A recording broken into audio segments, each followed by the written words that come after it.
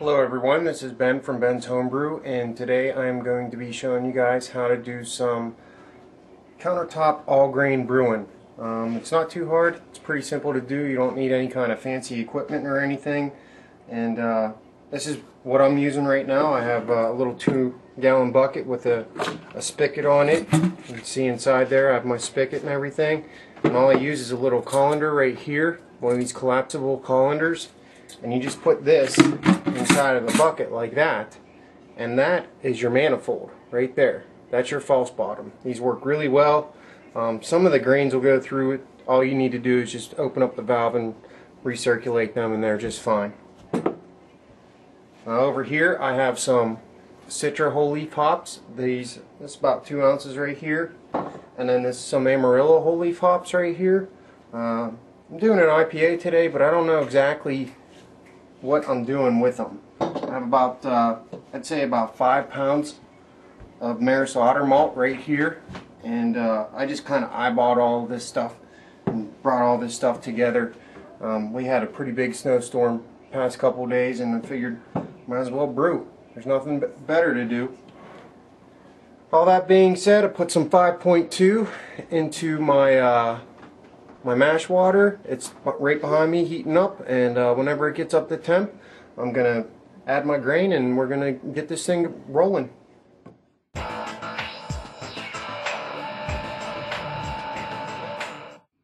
Alright, while the mash water's heating up, I figured I'd give you guys a little shot of what happened the past couple of days.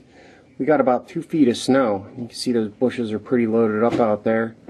Pretty much a blizzard, so I'm just going to stay inside and brew some beer because I think it's about 5 degrees out there, and I'm going to use that to my benefit later on in the video. I'll show you guys when. Okay, my mashed water is up to temperature, and what I do is I just take a bowl of this Maris Otter malt and I put it right down into the strainer like that. You don't want to just start dumping it in because sometimes the strainer will collapse a little bit on the sides and you'll get a little bit of grain down inside of your bucket there.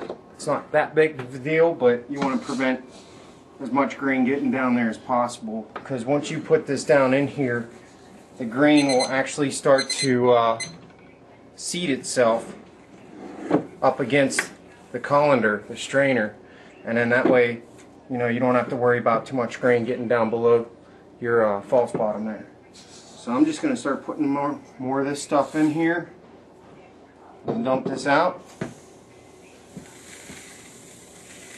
That's about good right now, and then I'm actually going to put some of my mash water in here, just like this.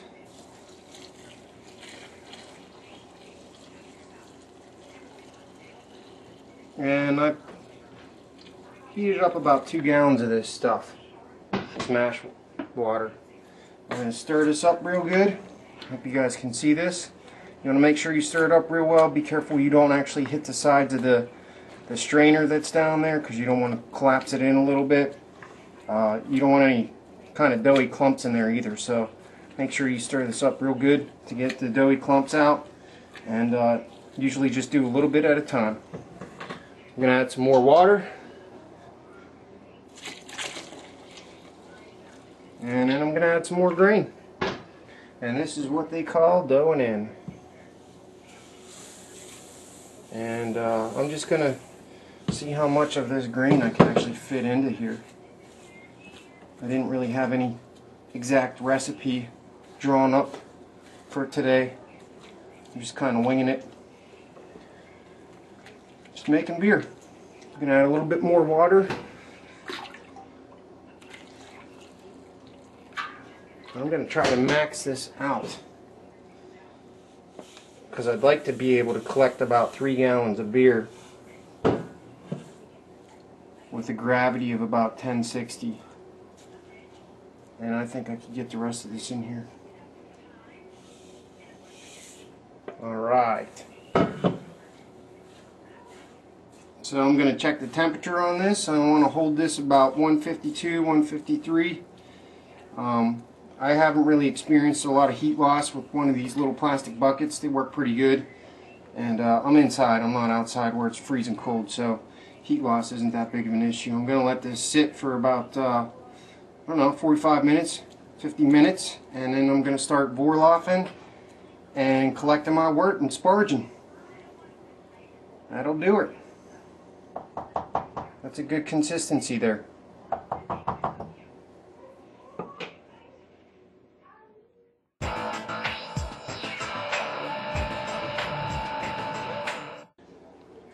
This is Daddy's home brewing set, and he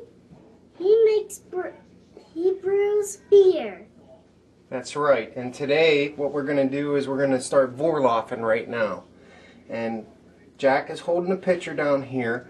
I'm going to take the lid off. What I did was I simply took some aluminum foil and I punched some holes into it so it can act as a buffer against the grain bed, because you don't want to disturb the grain bed. So I'm going to open this valve up right now, and you're going to see all kinds of grains coming out of here.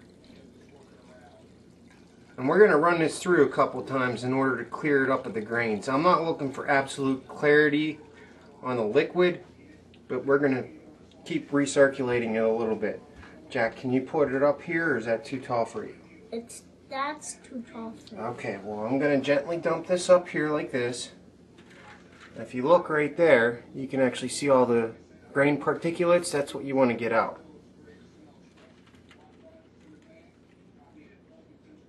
You just want to pour it right over the grain bed like that. It's a nice, pretty color. There you go. You want to hold this again? Yeah, but I want to do that. All right, you want to open that up? Go ahead, open it up. And you hold I'll hold this. Go ahead. All right, good job. I'll tell you when to close it back up. Okay, close it up. All right. We're going to do this a few more times until it runs clear of debris, and then we're going to start sparging the grains and collecting our wort.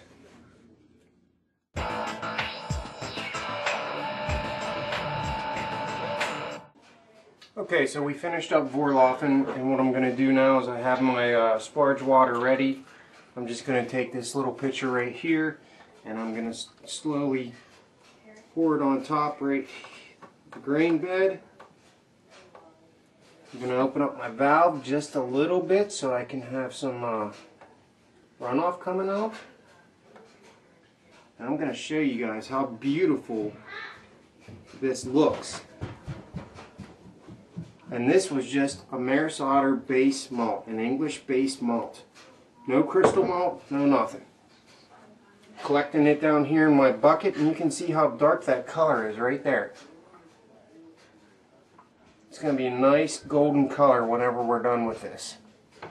And I'm just going to slowly collect this and sparge this on top just like this. This is just a fly sparge. You put the water on the top, it falls through the grain bed.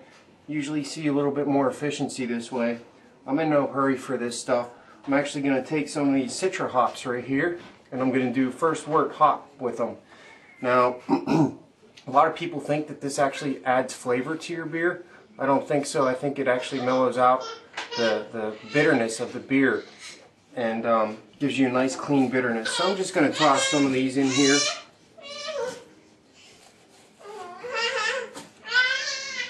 And that's good for now. See, right there. I'm going to mix these up, and I'm going to continue sparging like this for a while until I collect about 3 gallons of water. I'm sorry, that's 3 gallons of wort.